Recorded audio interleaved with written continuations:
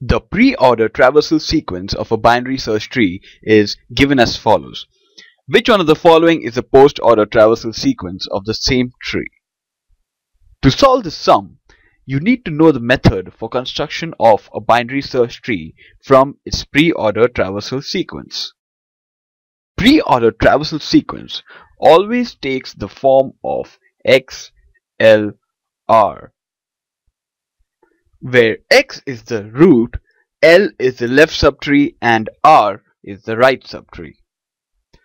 Since the root always comes in the beginning, we know for a fact that in this sequence 30 is the root, followed by the left subtree and the right subtree.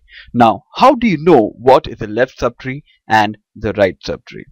In a binary search tree, the left subtree is always less than the root. For example, here the root is 30, hence the numbers 20, 10, 15, 25, 30 will always be in the left subtree because it is less than 30.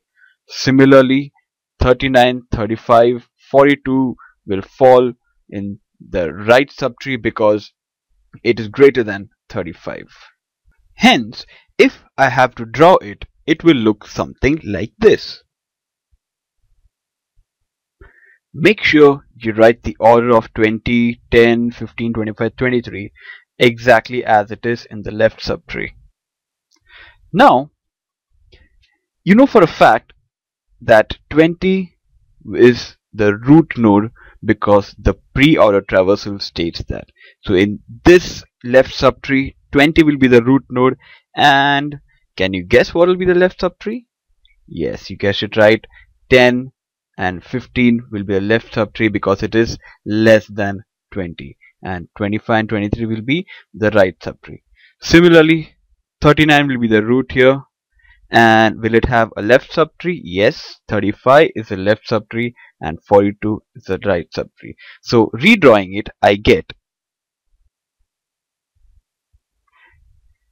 in the same way, taking 10 as the root node and 15 as its right subtree and 25 as the root node and 23 as its left subtree, we get.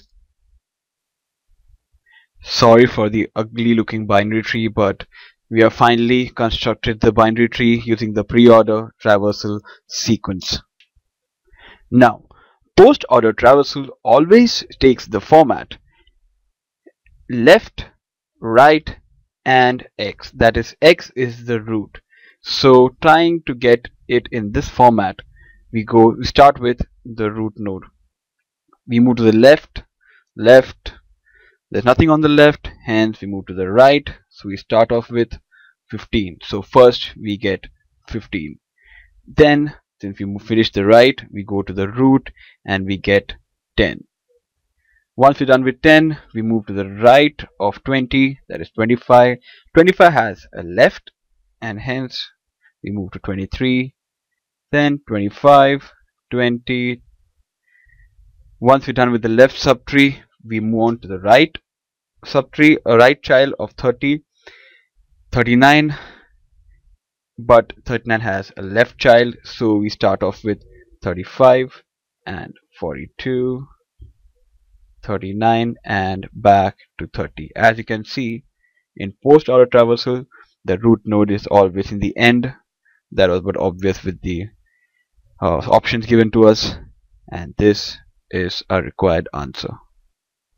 If you like this video, do not forget to subscribe. Thank you.